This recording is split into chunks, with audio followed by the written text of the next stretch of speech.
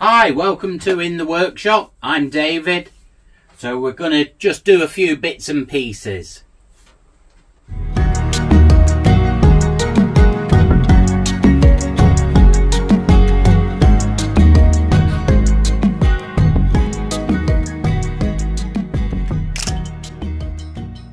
just get the washing off the line.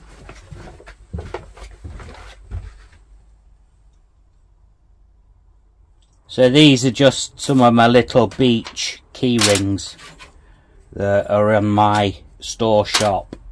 They've all dried and they're ready for the next step. So now they can go inside to have the fittings put on them. And then they can be uploaded onto the shop. This, found this morning when I was out food shopping. We were in Lidl again, and I found this. So it's a rasping disc, Parkside rasping disc. But I want to give this a go. So this is really thick, sturdy metal. But we'll see how good it is for shaping wood. So fitting that in a little angle grinder, and we'll give that a go. See what it's like. But £4.99. You know, I thought it was worth trying.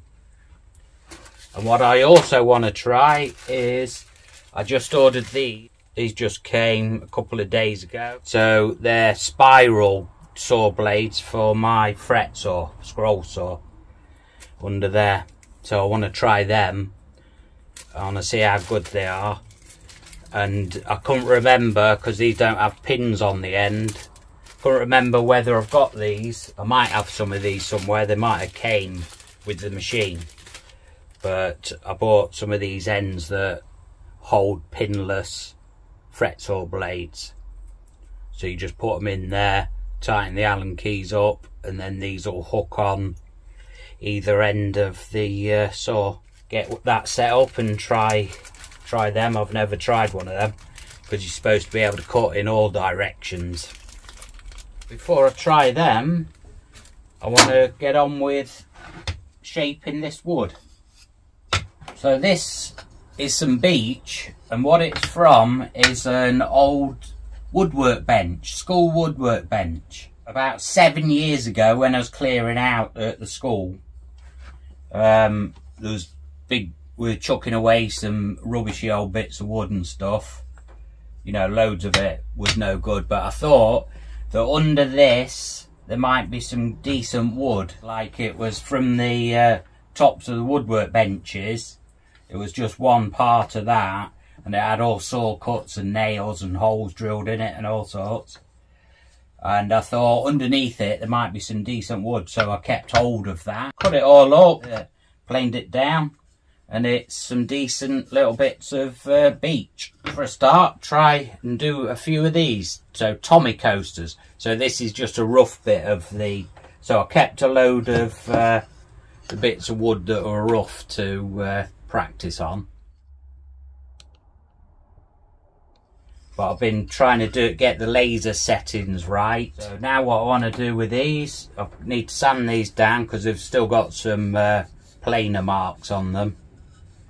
Give them a sanding, and I want to round the edges, round the corners, and then route around on the edges as well. So then I can get a few of these on the laser cutter inside and burn some of these. We never got to have any of the cherries off the tree. The birds got them all before we could even try a single one. So look, they've just left the pips in the middle, the seed. And that's all of a sudden. You're just waiting to try and grab a few, and they get the lot. Never mind. It'd be nice if they could share them with us though. They're just all there ripening, and then suddenly gone.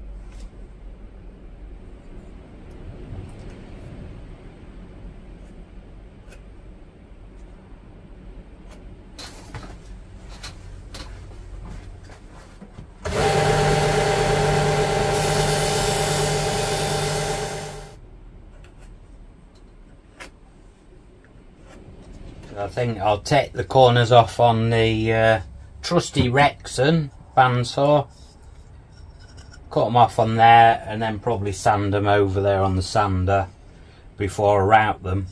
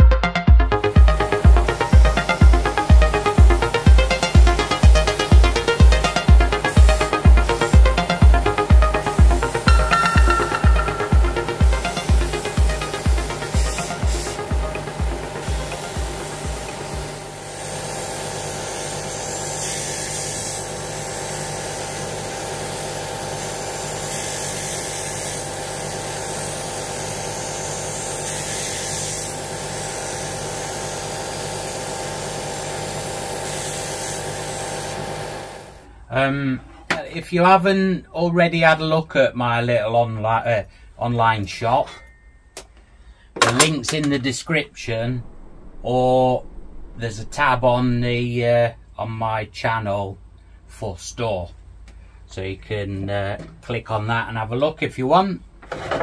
But yeah, any sale supports the channel, and it'll be any money will go into materials that are used, you know, for some up and coming projects. And thank you very much for you that's already purchased off the shop. That's great. All the support helps. But of course you don't have to buy things off the shop, because you're supporting me anyway just by watching the channel. And even better if you could click the subscribe button, that'd be brilliant.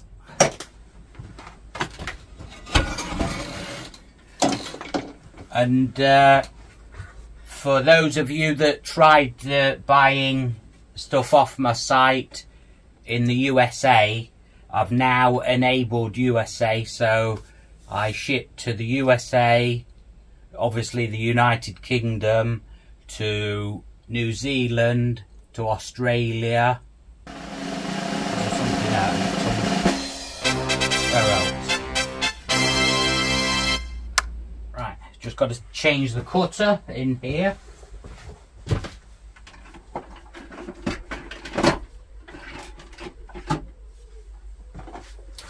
We want the little rounding over cutter. I haven't seen Tommy yet today. Not in here. It was inside earlier. But just lately he's been just taking it easy a lot. Eat, drink and be lazy. So he's taking notice of my sign. Do you sometimes drive yourself mad looking for stuff? See, anybody else would probably, once they've used the spanner, would keep it here with the router table. But I don't know what I've done with it.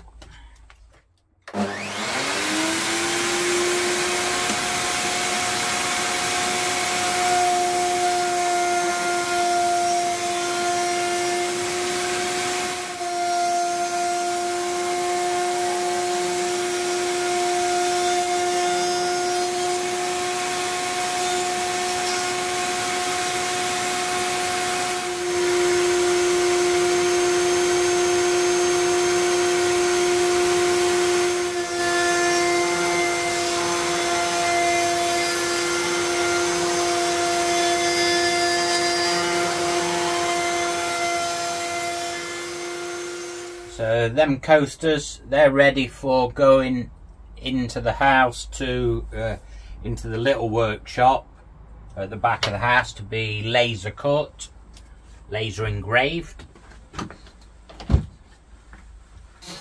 So now let's just see if I can fit up these new scroll saw blades.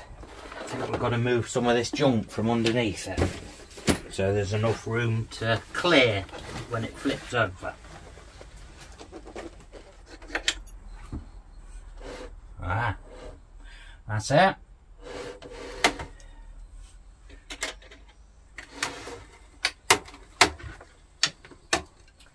Oh, while I'm flipping it, let's just clean off this. I don't get to clean behind it very often.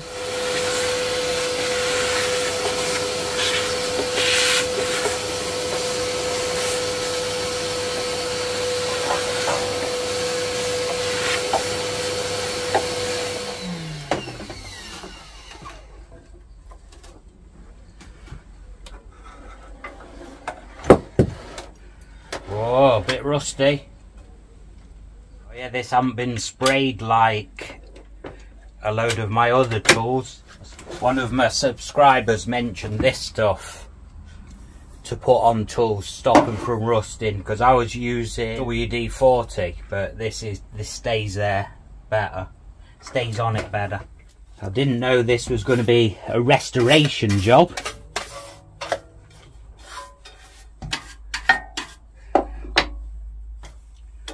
Hopefully it still works. Did when it was last flipped over.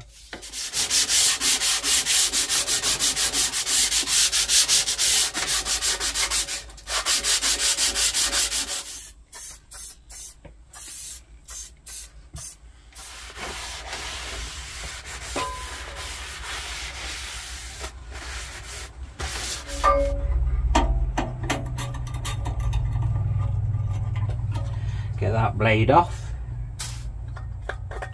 Take that out. So the normal blades are the ones with the pins on, there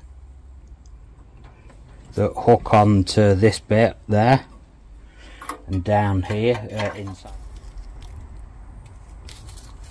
So yeah, that is super fine, like you can see, but it's a spiral blade. It's got teeth twisted round. We've got them that we're going to fit to it, and they hook on to them. So the top one hooks over there like that, and then you got to hook the bottom one. So you're better off hooking the bottom one first. So that's just hooking on that tab there. And then when you do it up, it opens that out and holds it. So I just need to get this blade into these. So I need to find the Allen key that fits this.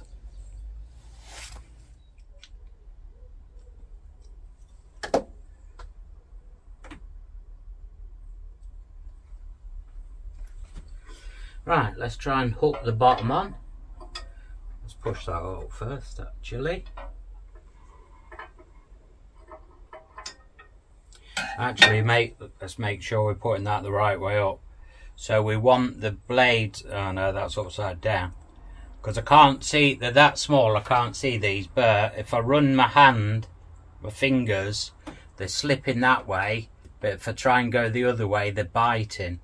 So I want them biting ones aiming down, so that it cuts on the downstroke to hold it against the table. I think I'm going to take this side off so I can see what I'm doing.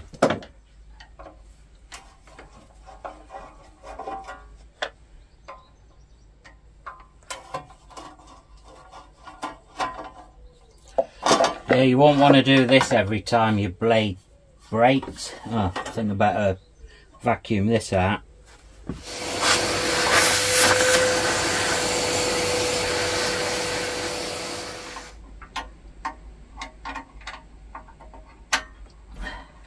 Hooked. Right, has this got enough movement so I don't have to adjust it in the...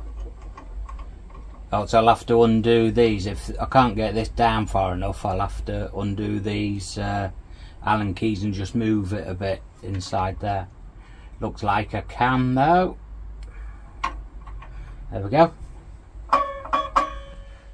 Just move the whole blade further out that way because the other one hooked in there. so it's moved it all across.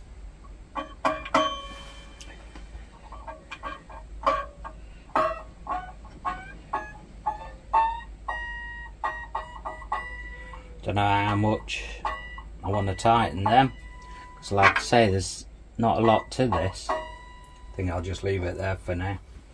Right, let's see if I've just wasted my time, because if it doesn't work and switch on anyway, that was a bit pointless. Let's give that a bit more tension. Let's see if it works for a start.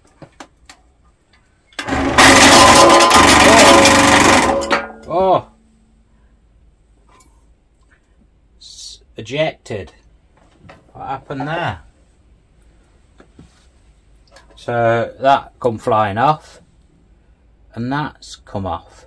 Maybe that just slipped off there, because like I said, there's not a lot of this. Is really thin, so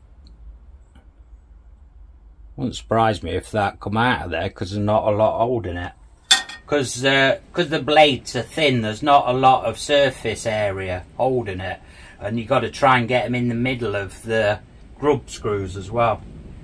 But who knows, it might do it again now. Right, switch her on, let's try again. Keep that down this time to try and catch the bits. Well, that's a bit better. It's nice and quiet.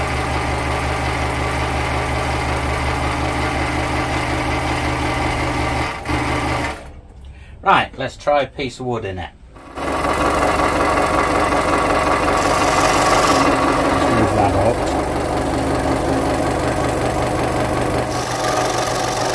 So in from that way, that's okay. And so I should be able to push it that way.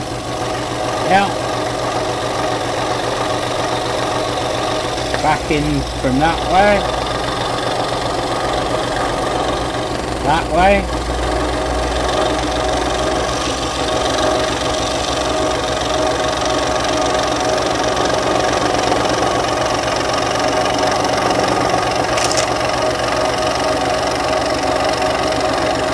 Should be able to go back towards me and pop. So that's great. So without having to turn the wood, you can cut out your shape. So that's pretty good. So yeah, that's what I want it to do. That's brilliant. Right, let's try this with the cordless grinder. What does it say it is? 125mm. Parkside rasping disc. So we need that battery and some wood to try it on.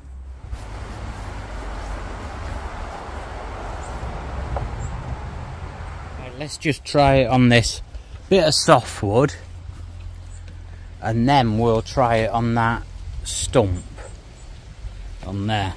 Hopefully should do this easy, because this is just a bit of pine.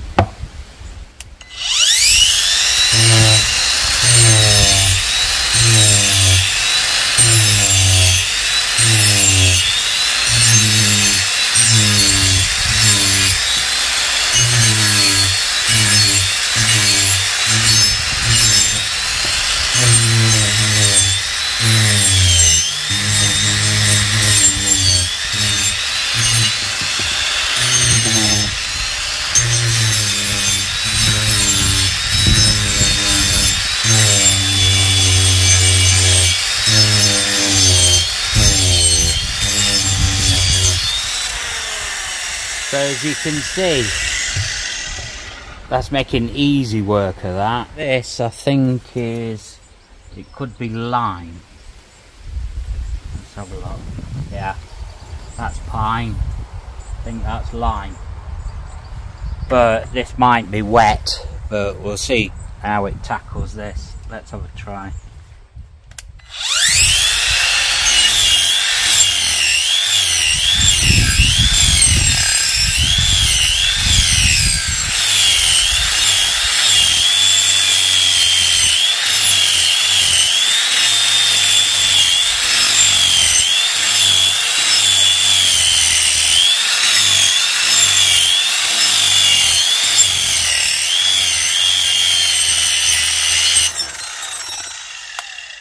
That is probably overheating the battery. I think they have safety cutouts if they're getting a bit overloaded. Let's just try it on this pine. It does fetch it off, but obviously that's rock hard, especially on the end grain there. Let's try it on this.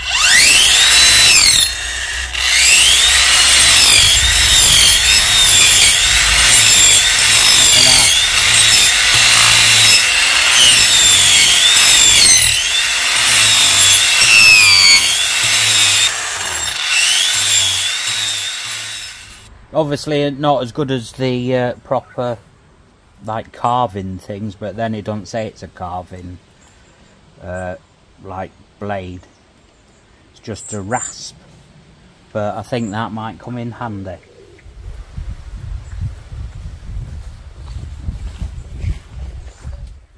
Right, I'm going to get inside and get engraving the laser engraving them coasters. So that's it for in here, just doing some little bits. But anyway, thank you for popping in and just taking a look at this video. If you liked it, if you could give it a thumbs up, that'd be great. And if you haven't already subscribed, please subscribe. It'd be great to have you follow along. And if you haven't yet had a look in the little shop in the channel store, if you just take a look in the description, there's a link there, or there's a tab button for store on the channel.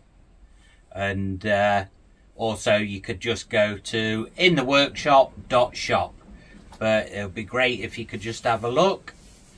And all there is to say is thanks a lot for watching, and I'll see you next time. Take care.